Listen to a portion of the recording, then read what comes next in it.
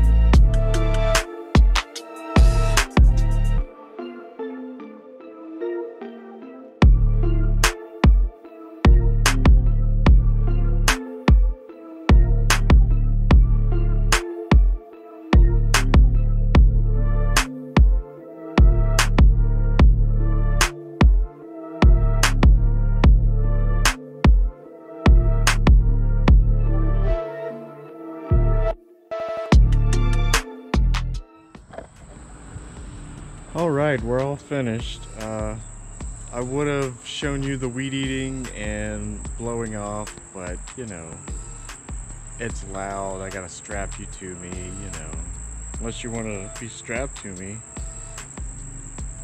Whatever floats your boat. Anyway, so here's the back. since the sun is down, well, down under the trees, can't really see the stripes that well, but I mean, you can see them for sure.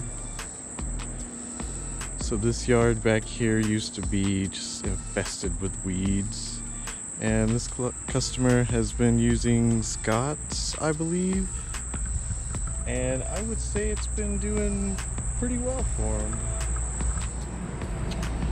Not too shabby. Got us a clean edge on both sides.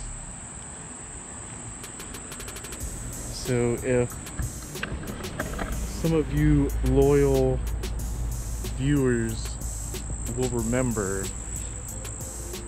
I believe I did this yard.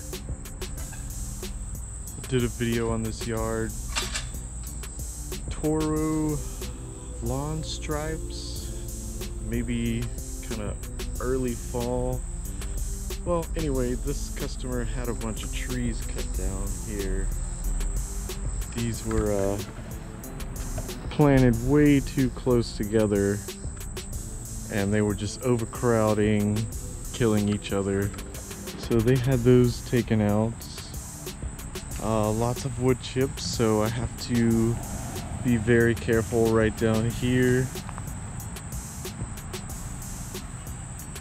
Other than that, you know, this side's kind of quick and easy. But here's the piece la resistance.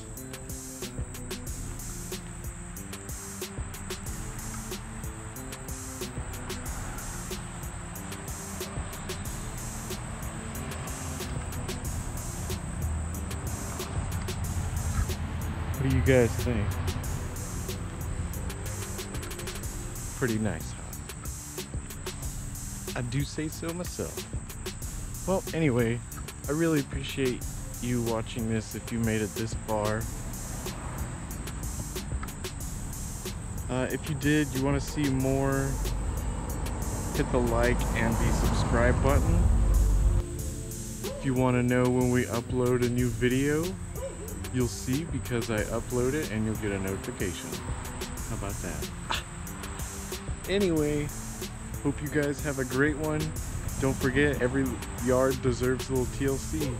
Thompson's Lawn Care out.